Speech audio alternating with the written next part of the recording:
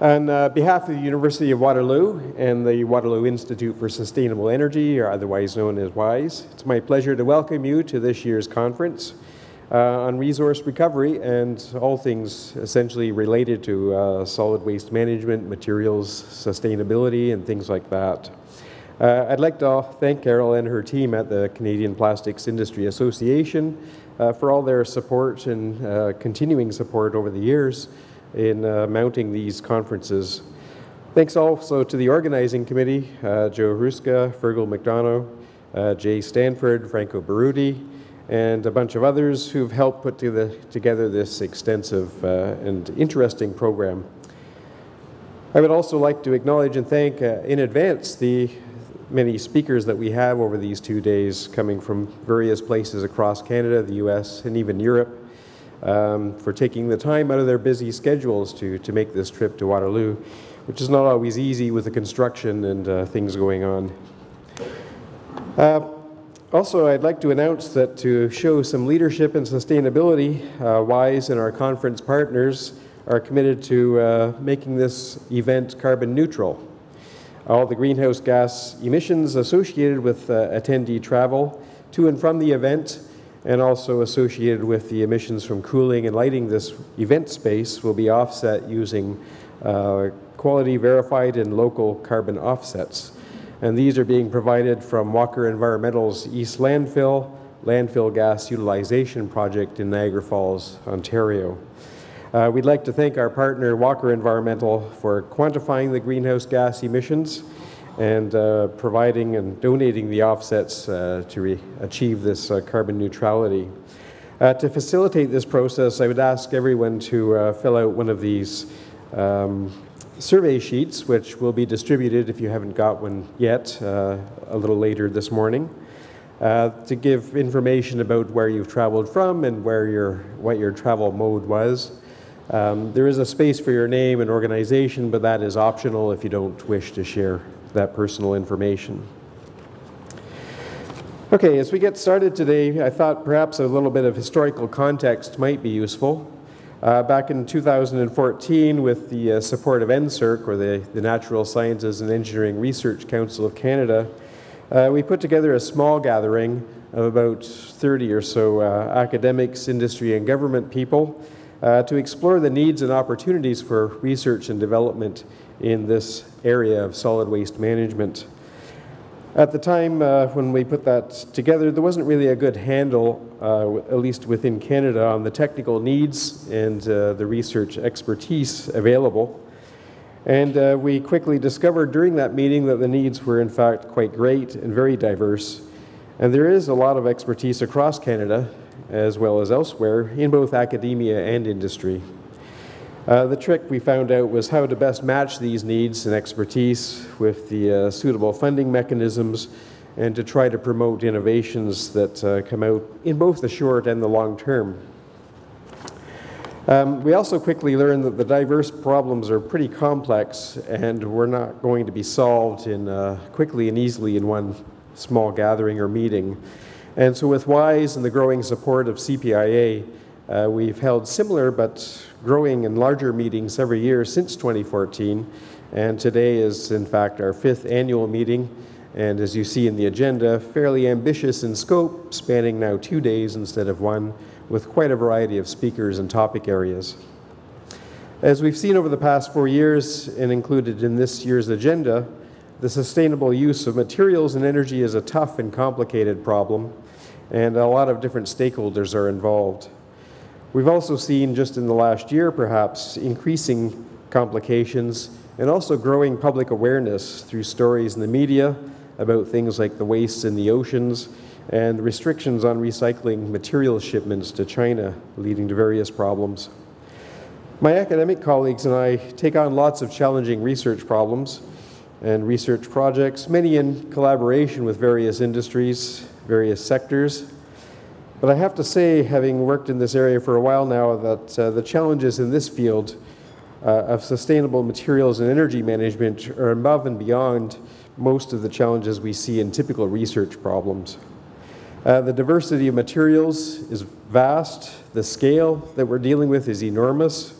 The number of potentially interested or impacted stakeholders are quite large, and they range from a variety of businesses, industries, multiple levels of government, NGOs, and of course the public. And I have to admit, sometimes personally I despair a bit about ever finding any good problem solutions or making significant headway.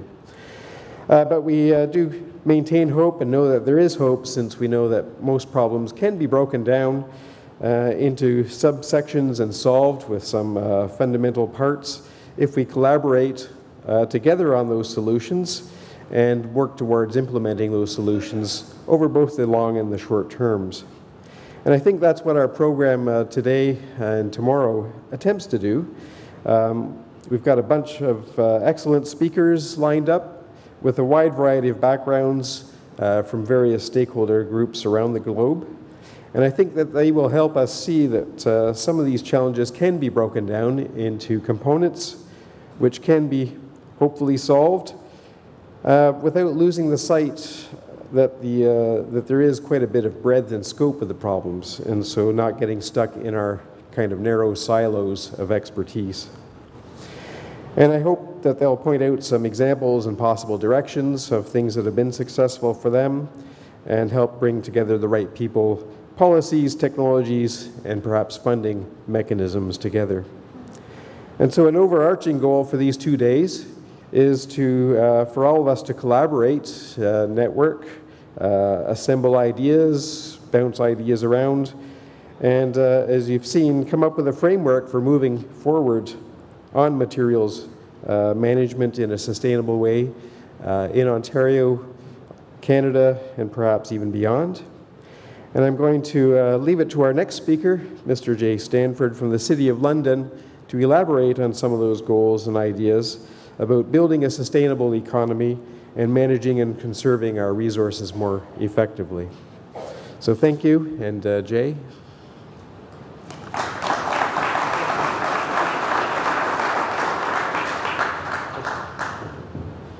There's a button there if you can.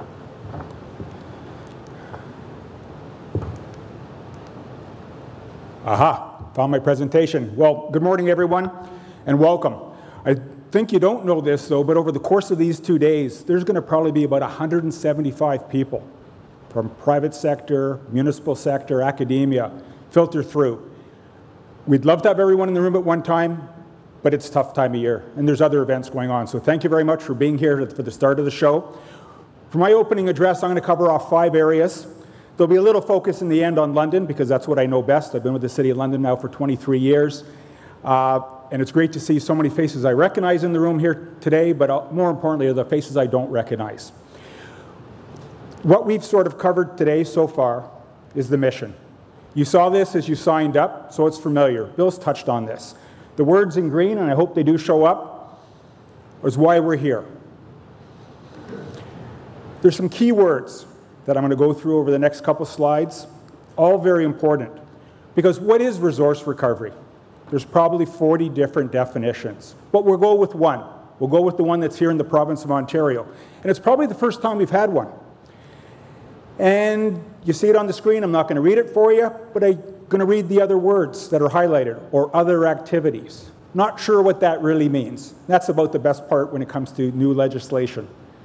Doors are open, and the doors eventually close. And in this case, it's interesting, they somewhat closed. Because as resource recovery is further defined in this province, it becomes very focused on waste diversion. That's a good thing, not a bad thing.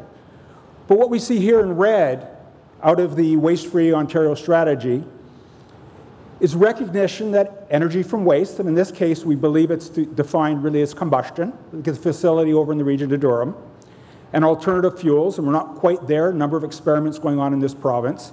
They're permitted, but they're not included in waste diversion. We're not sure why not. We're not sure if that door's still open, but we do believe it is. But we've got to wonder how these things work. What we see in that same document, Waste-Free Ontario, highlighted, so you don't have to read all the words, the province acknowledges there are gaps. Well, guess what? No surprise there. There's gaps in private industry, there's gaps in the municipal sector, and the province has admitted there are gaps. Well, the gaps need to be filled. And boy, do they ever need to be filled if we're to move forward, and you'll see that shortly in some of the numbers I'll be presenting.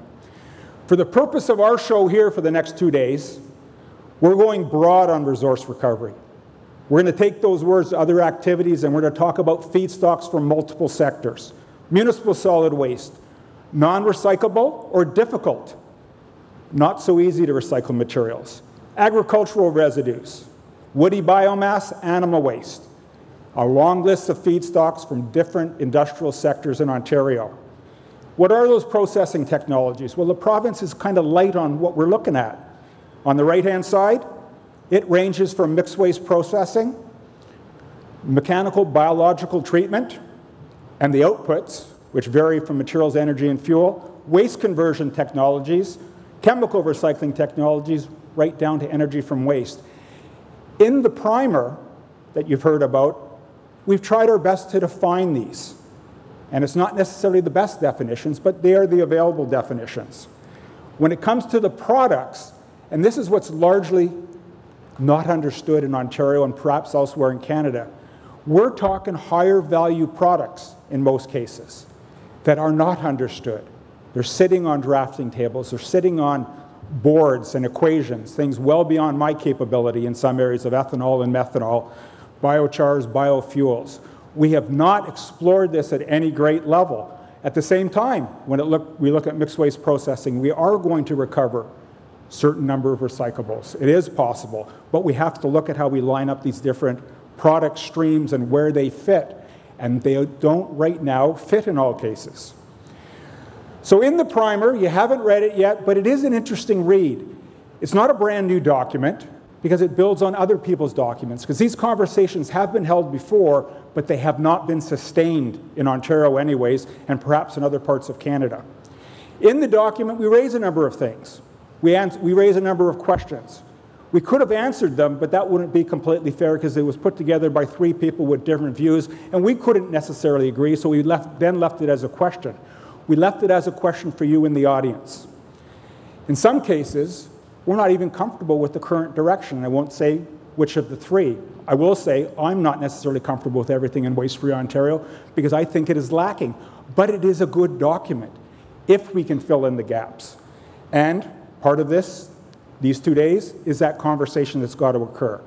So how to get involved? Well, you're here today, so thank you. Over the next 2 days, you'll become very involved, and we'll show you how and why.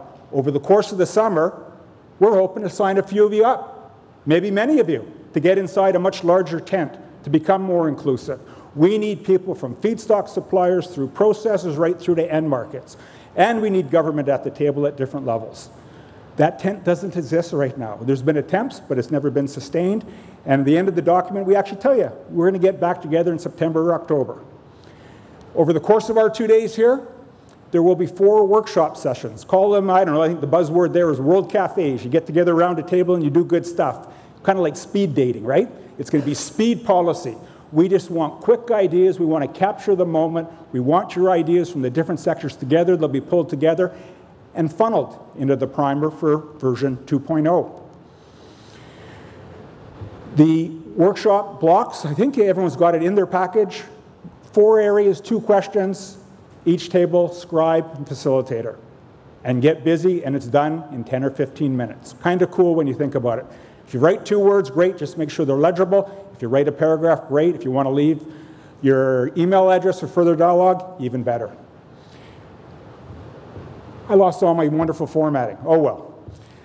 London's perspective here. So I got to stay on time here, and it's kind of cool. We've been involved in this for quite a while. When I say we, a collection of great staff working in the City of London, and even more important, our academia up with Franco Baruti and others at Western University, and of course our municipal colleagues and others in the private sector. These are the 4 things that I think keep us awake at night. Definitions that are out there on popular websites that I'm not so sure they're helpful or accurate. And I think you'll probably agree. But the internet is wonderful, but it resurrects the past sometimes. It also resurrects and keeps alive information that's just not correct in some people's eyes. This one, I I don't like the way everything's grouped together. That's the bottom line. I think it's very unfair, those different technologies, and then very unfair when all of a sudden they're grouped together and then the comment burning waste. It just doesn't help. But sites like this get highlighted, shot around, and in our case in London, councillors get a hold of stuff like this and they question what staff are doing, which is good. It's good to question, but it's not helpful because it's not a good use of time. Next, how about this one? I got an email, why aren't we recycling in London like they do in Sweden? Why aren't we at 99% recycling?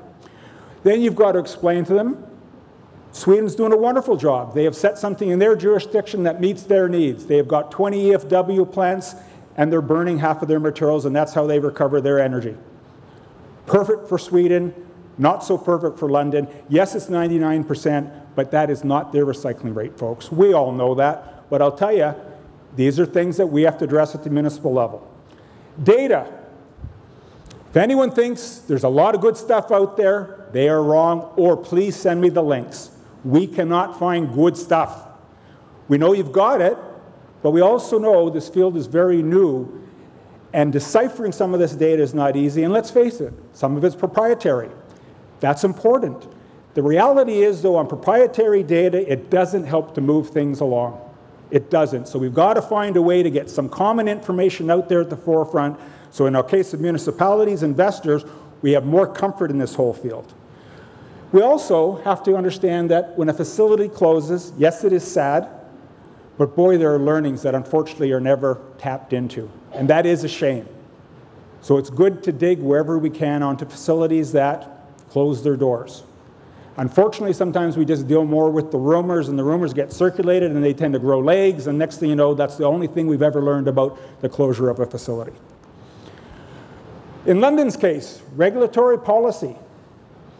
We're not sure as we look ahead what approvals will be required for resource recovery technologies. Some will be easy, some might not even require an EA.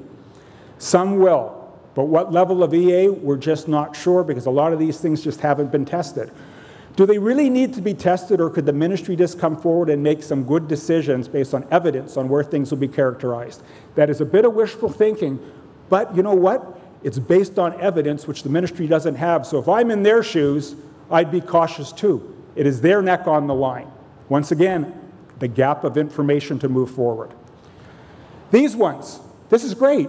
The new Food and Organic Waste Framework Directive, whatever we're calling it, progressive in many ways. It's opened the doors for something interesting, but the words highlighted in red, we're not sure what they mean. If we were to look at mixed waste processing, for example, we don't have these answers. So how is a municipality to move forward without answers to these questions? May be used if it is demonstrated that provincial waste reduction and resource recovery targets can be achieved efficiently and effectively. What does that mean? What is the means test? Where is that checklist of what we have to meet? Very difficult to move forward on that. Now, if others in this room have that answer already, please share it over the course of these next 2 days, because we sure don't have it in London. Looking at the organic fraction, another example. Will it be called, and this is from mixed waste processing or from MAT, will it be called compost? Will it be part of a NASM plan? We're starting to see more of this word compost-like material. Not sure what it means, but it's kind of cool. Or just processed organic waste. All have different definitions, but all rely on the ministry to help set the record straight on this.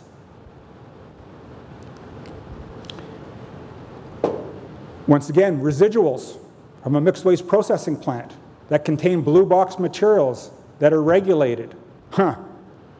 It seems pretty clear what they can be used for, but you know what? What happens when you finally put pen to paper?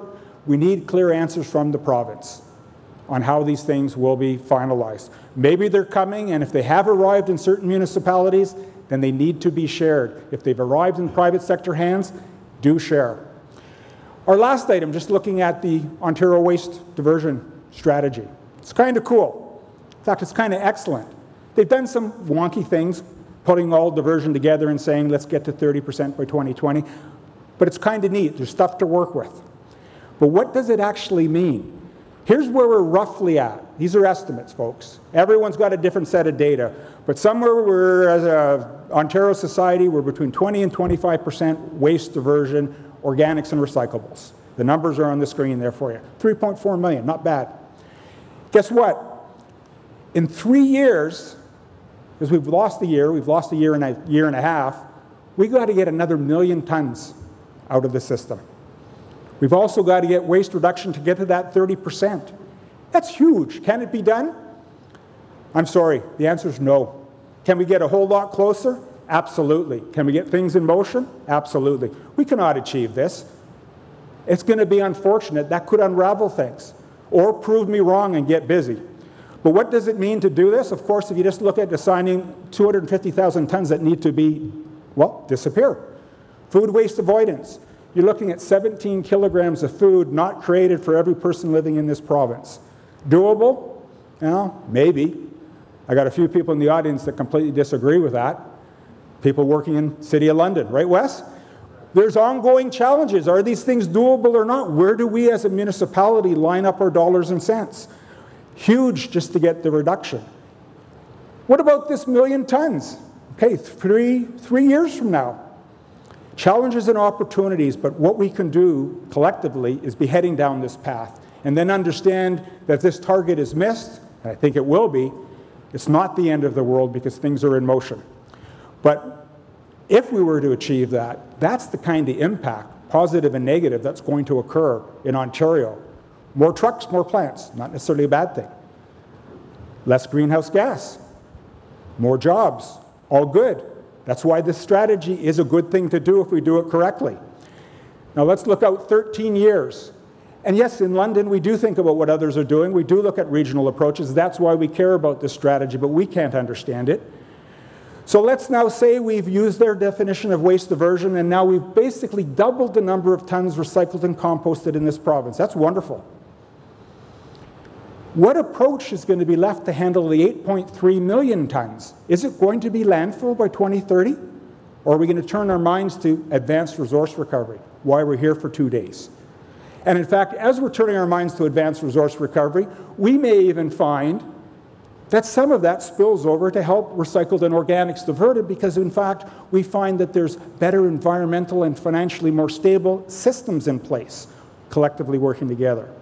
So London, and I've got about how many minutes here left? 35? 35, thanks. 5 minutes left. London's had to respond. Unfortunately, we've got a council that's been very supportive. We're looking at resource recovery, we're looking at some neat, cool things, so I'll go through this very quickly in 5 minutes. We're at 45% diversion. We are behind our colleagues in the room here today. Sorry about that, but very shortly, council will hopefully give us the $5 to $7 or $8 million required to play catch-up. That's the investment that has to come out of London to get to 60% with all proven technology. Fortunately, we have a council that said, we got to set sights for something more than that. Although we are a community with a landfill, you'll see that in a second, they do want us to be looking at advanced resource recovery, and we are looking at that technologies that we've talked about here today. Our landfill sits in a wonderful area where we own a whole lot of land, and we've already zoned an area called resource recovery. So council has said they want to be not known as a landfill community, but landfill, believe it or not, well, in the case of London, is our best friend. It is a huge asset. It contains our costs. It also means we've got to wisely move forward. So as we move forward, council said we're going to set up the London Waste and Resources Innovation Centre, something that I talked about probably 2 years ago here in its infancy stage. Well, we're beyond that. We have an area set up for demonstration projects. We have a wonderful partner at the bottom. You're going to hear more about Franco Baruti and his team up at IC4. We have 6 memorandum of understanding set up with different companies and associations. You'll see that list in a second. And we've already produced a number of interesting student research papers. These are fabulous to get ideas from keen people who just haven't been around as long as I have. And it's wonderful to hear people that are keen and have a whole lot better ideas. 3 PhD postdoc projects underway. And we landed a FCM grant with the Canadian Biogas Association. MOUs. London's commitment to work in partnership with others for to make it both parties better. So we've been doing that now in London. It goes up and down in activity. This conference and why our name is up on the board is part of delivering on that, because two of the partners, ICFAR and CPA, said, let's join forces here in Waterloo in the 5th year, because that's how you begin to spread your wings. On that screen, in fact, there are representatives from every one of these MOUs here today. Some have been active, some have been inactive. There's good reasons, because this is not an easy field. We also are so proud to be working alongside about 7 other municipalities in a mixed waste processing working group. You see the participants, a bunch of bright lights, looking at how do we push forward mixed waste processing. Lots of strong leadership coming out of places like the region of Peel, the City of Toronto in this area. Oxford County is doing some really cool things as well. We are sharing, we are moving forward. We meet about 2-3 times a year, and we're very active by email when required. Touching off on some of those projects that we're doing at the London Waste Resources Innovation Centre, food waste avoidance. I could talk about this for hours, I won't. But we waste a lot of food, folks. Yes, it's good to recover the energy or the resource value, the compost after, but I'll tell you, doing all that to material that shouldn't be there in the first place, we've got to question our values there. We've got to balance everything. We're looking at MBT, we're looking at mixed waste processing, solid recovered fuel. We're interested. There's not a lot of movement in Ontario right now for good reasons, but there's the potential for it. More dialogue is required on this. What do we mean by the definitions that the province has provided to us? What do we mean when we start looking at the chlorine, the mercury content? What is going to be something that is acceptable to the industry that is to use this material? The project I mentioned, renewable natural gas. Is this a fuel of the future? We think so. Some good work has been done on this right now. Lots of good work at the Canadian Biogas Association. Perhaps some members here today. I know that the Region of Peel and Brian Van Opstal are very big in that organization. They've done some great work. Brandon Moffat as well as a part of that group. In London, because we're working with ICFAR, we are looking at how do you begin to think, and hopefully we'll hear from some of the speakers today when we start blending. I'm down to 34 minutes, right? We start blending together agricultural residues, woody biomass, other materials that are not part of your MSW stream. What happens when we start bringing them together? Because right now they're fragmented. They're dealt with on their own. Purpose-grown crops, can they be brought together as part of energy sources? Technology, we're looking at pyrolysis, we're looking at gasification. We're getting a better understanding by talking about people who are in the business. You don't get that understanding by reading it through textbooks. To end, and I'm right on schedule, we've had a wonderful ride and fully supported by Council, and we have no reason to believe that our next Council in October will not be supportive, because who doesn't want to collaborate with other municipalities, businesses, and academia to crack these nuts? We can go forward very easily, but it requires that network. And folks, over the next 2 days, we are going to roll up our sleeves, and I think I'm going to end at that, and thank you very much.